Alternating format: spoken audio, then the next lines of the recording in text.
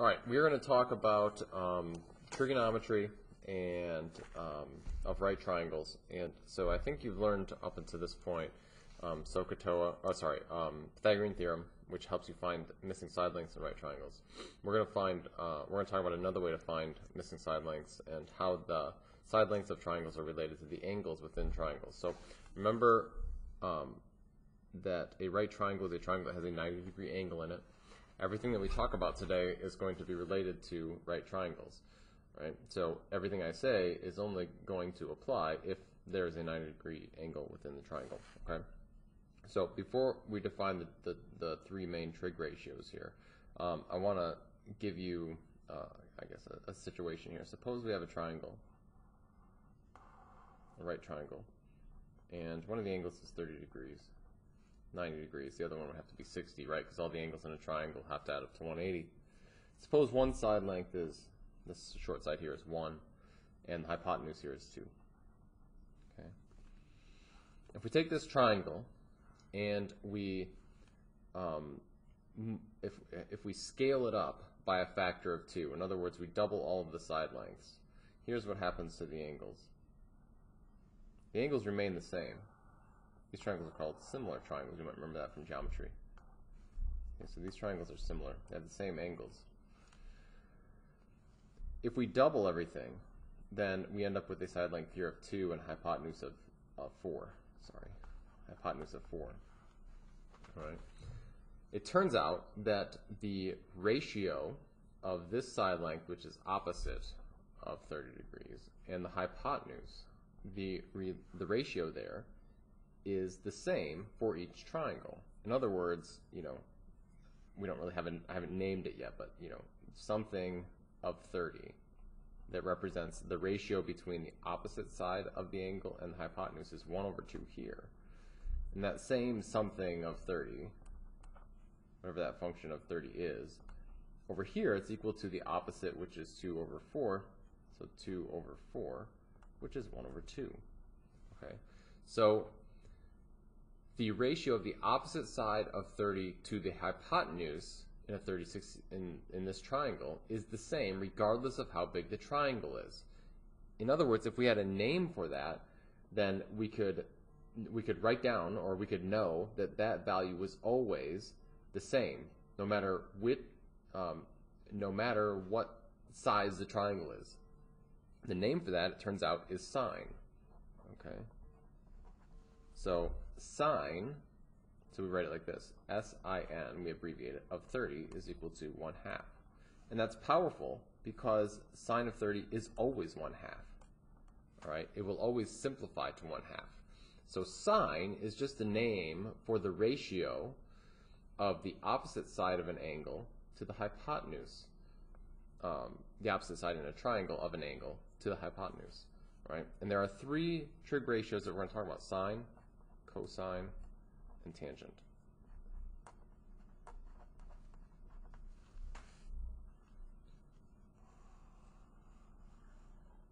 Okay, and so let's just look at angle R here.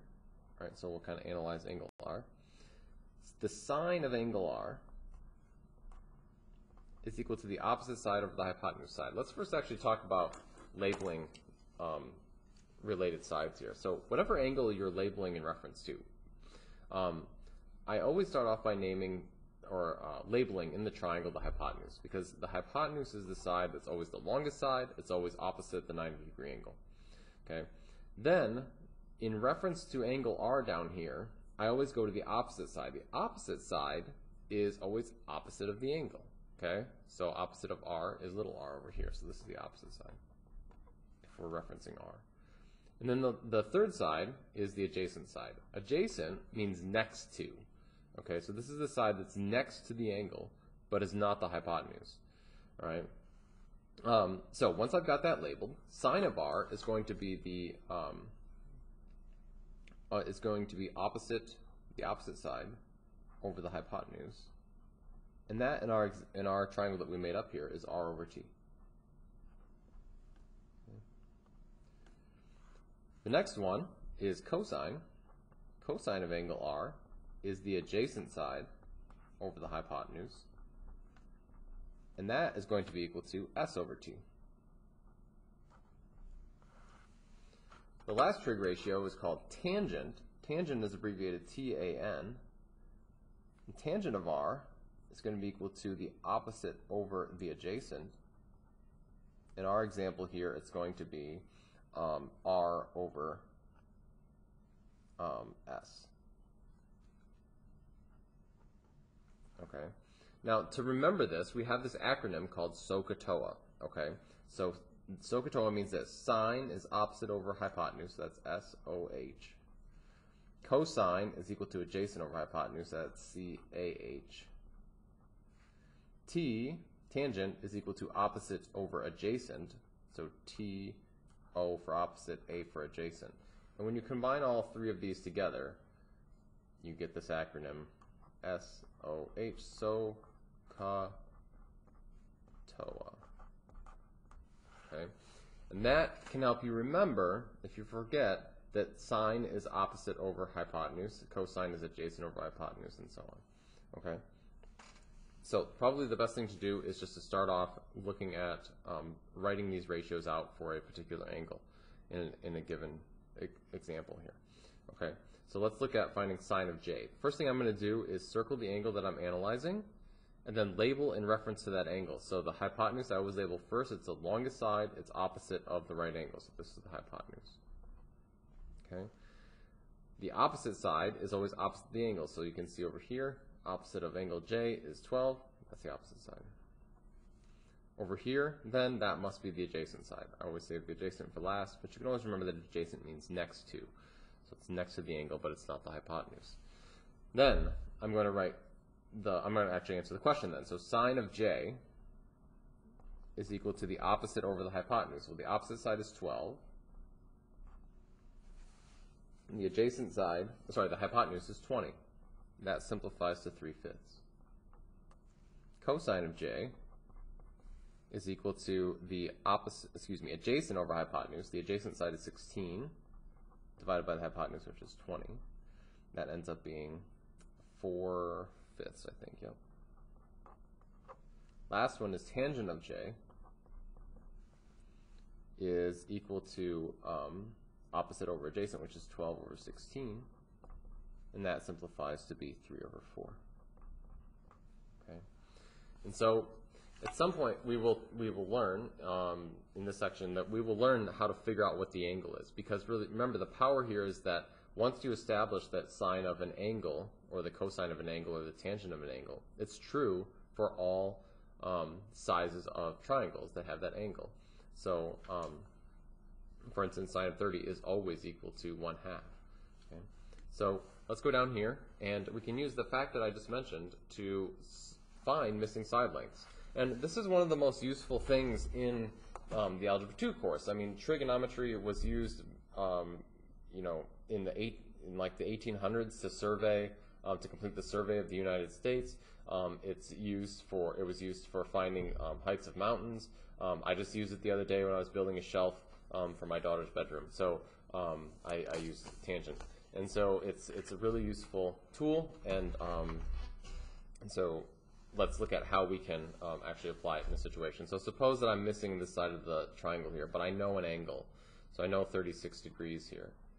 In reference to 36 degrees, x is the opposite side. This is the hypotenuse over here. We're not actually going to need that. But then this is the adjacent side. Very important, when you're trying to decide what trig function to use, or what trig ratio to use to find a missing piece of a triangle, you look at what you have, and what you know, and what you are trying to find. So I'm looking for the opposite side. I know the adjacent side. So I ask myself, what trig ratio relates the adjacent and the opposite side? Well, if you go back up here, you can see that it's tangent. Okay, so it's tangent. So I'm going to write this. Tangent of the angle is equal to the opposite, which is x, over 7. All right. Now, I can then set this up as an equation because, and you can do this in Desmos as well, you will want to first switch your Desmos graph to you want to switch your Desmos graph to degree mode. It always defaults to radian mode, which we'll learn later. But you can see when you hit the wrench, you can switch it to degrees. Okay. If you're using, and then everything else is the same in Desmos. So here I'm gonna make sure in the calculator that my mode is in degrees. And then I'm gonna write this, tangent of 36. Okay, tangent of 36 is a number. It's just a value. Tangent of 36 is always the same value. So because that's just a number, I can solve for x algebraically. I can write this. I can times both sides by 7. And I get that x is equal to 7 times the tangent of 36. Tangent of 36 is, again, just a number, so I can write this, 7 times tangent of 36, and I get that that side length over there is 5.1. So I get x is equal to 5.1. Right? Now, let's go ahead and try another one. It would be a good idea for you to give this one a try. Pause the video and try it. And see how you do. I know 41 degrees is my angle, so I'm going to label in reference to that. So in reference to 41, this is the hypotenuse because it's the side opposite the right angle. This is the opposite side because it's opposite of 41. And this is the adjacent side. All right. Now, I'm going to look at what I know and what I'm trying to find out. I know the hypotenuse, I know this angle, and I'm trying to figure out the adjacent. So I'm looking, so the trig ratio that relates hypotenuse and adjacent is CAH, or cosine. Okay, so cosine of 41, it's always cosine of an angle, tangent of an angle, or sine of an angle. Okay, so cosine of 41 is equal to the adjacent side, which is x, divided by the hypotenuse, which is 32. Again, seeing cosine of 41, you want to think, okay, that's just a number, right? I can plug that into my calculator and get a number there, kind of like natural log of a number. So to solve this, I can just times both sides by 32. And I get this, x equals 32 cosine 41. So 32 cosine 41. And I get 24.2. So x is 24. Right? So that's the most basic types of problems you'll run into for basic trigonometry. And then in the next video, we will talk about inverse trig, which helps us find missing angles as opposed to missing sides, which is what we dealt with.